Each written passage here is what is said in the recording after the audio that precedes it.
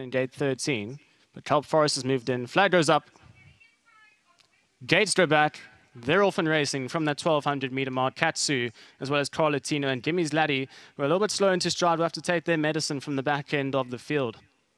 First one to respond, Wiley Riley, Black Edrit, also Rainbow Colors, Caitlin's Boy. They made a line of 4 across the final 900 meters, deep routes on the track. We've got Black Edrit, followed by Oz and Kerr. Then comes Master Point racing just 2 lengths ahead of Gimme'S Laddie, who's got about 8 lengths to make up. As they crack on the pace house in front, it's still the same 4 with Wiley Riley, who is the leader. Deep routes on the track, we've got Rainbow Colors. Then comes Caitlin's Boy, followed by Black Edrit, further back to Master Point.